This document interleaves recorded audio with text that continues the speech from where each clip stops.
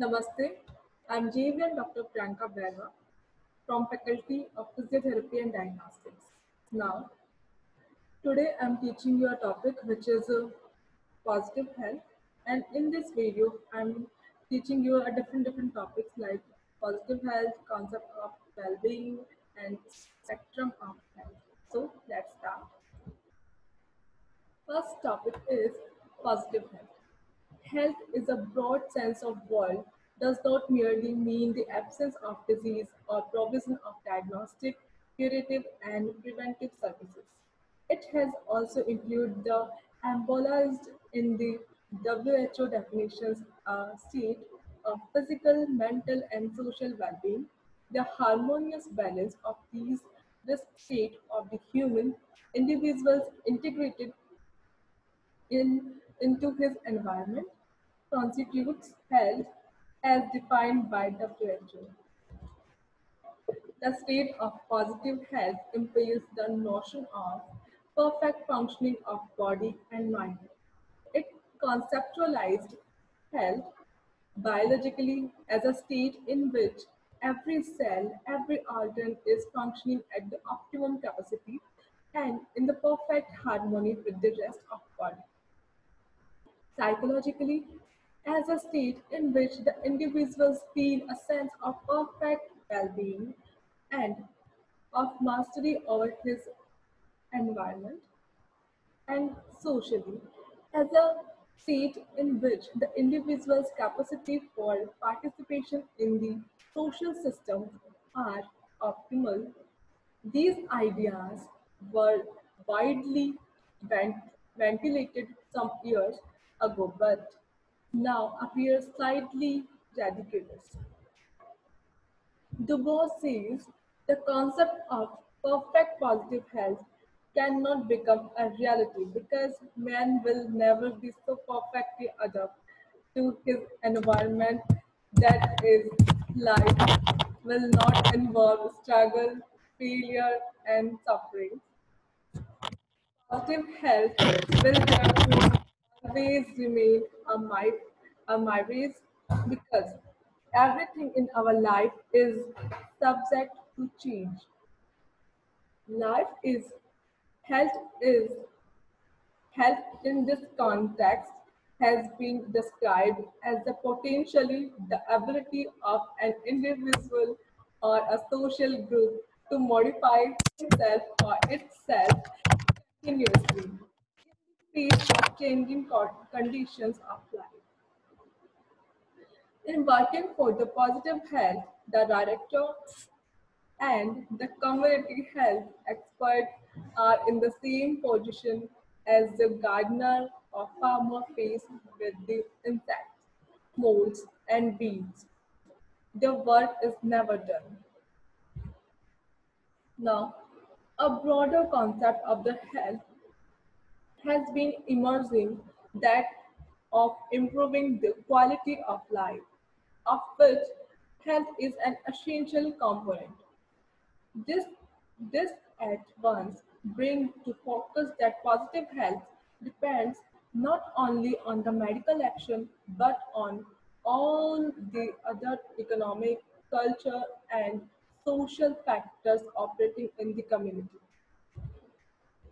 Now, second topic is concept of well-being. So, the WHO definitions of health introduce the concept of well-being.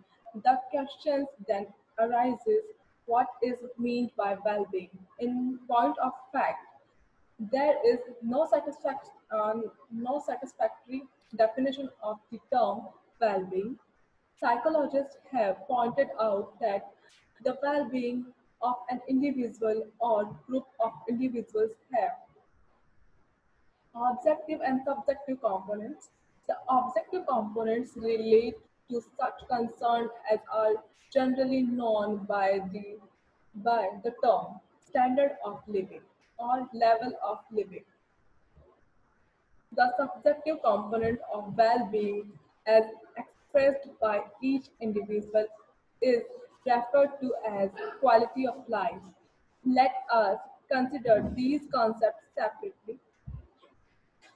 First is Standard of living.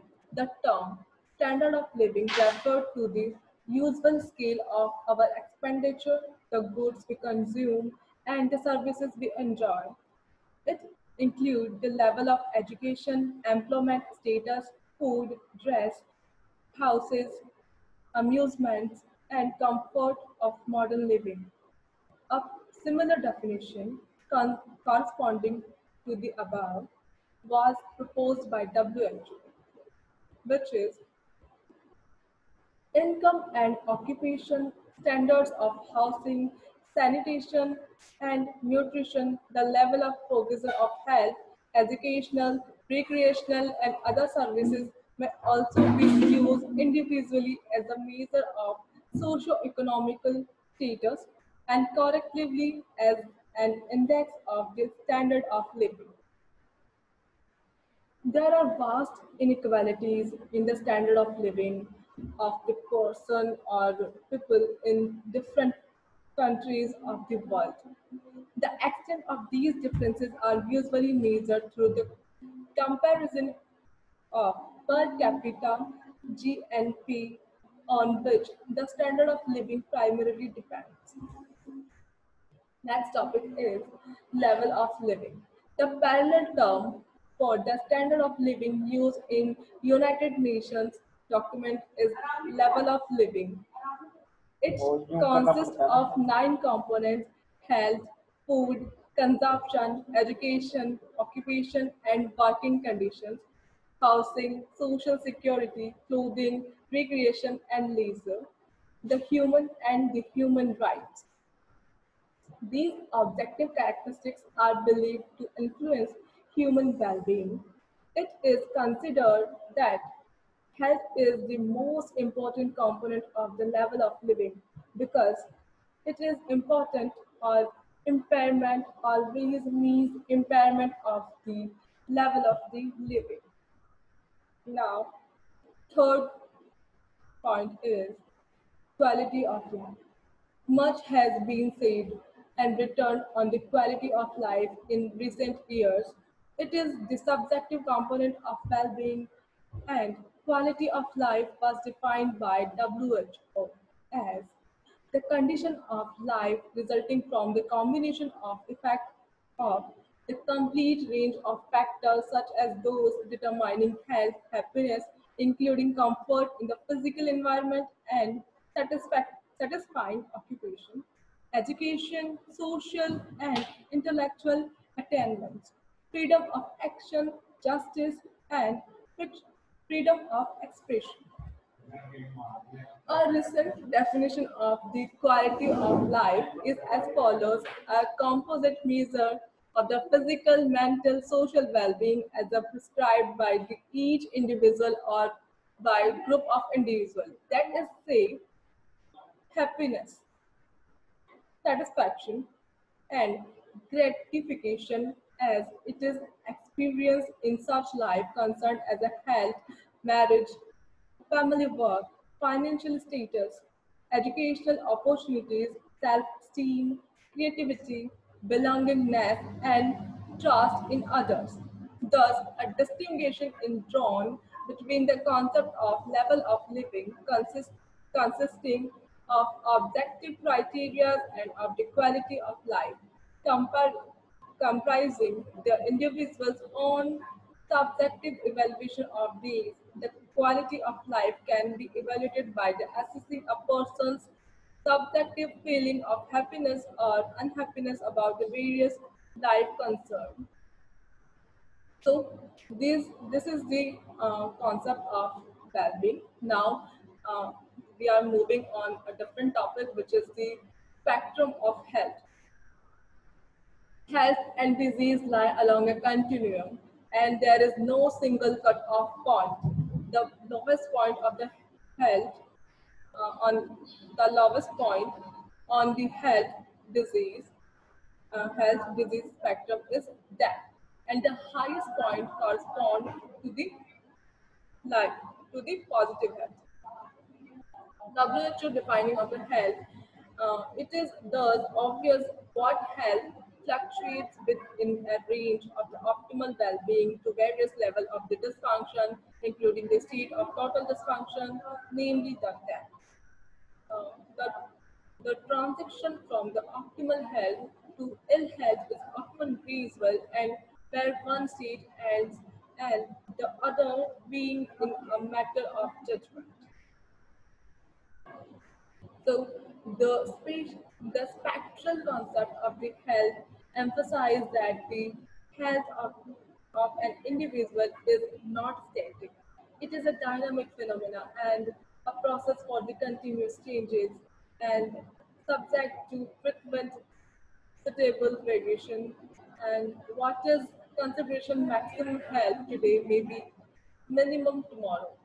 That is, a person may function at maximum level of the health today and diminished level of the health tomorrow.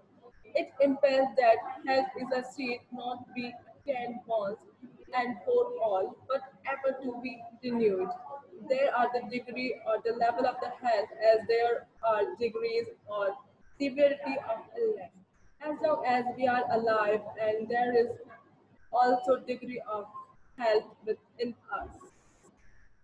So this is the health. This is the spectrum of health. Then in this structure or in this picture, you can see the spectrum of health, which have a highest point and lowest point. Highest point is the positive health, and lowest point of is death.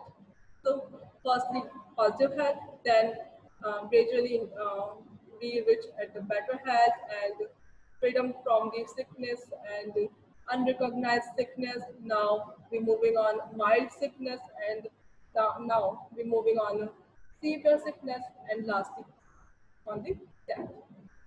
So this is the spectrum of health. Now, thank you.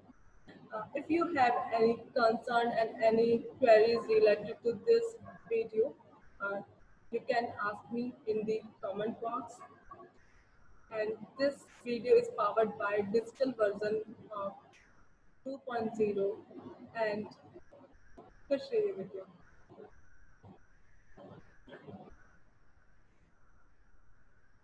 कैसा लगा?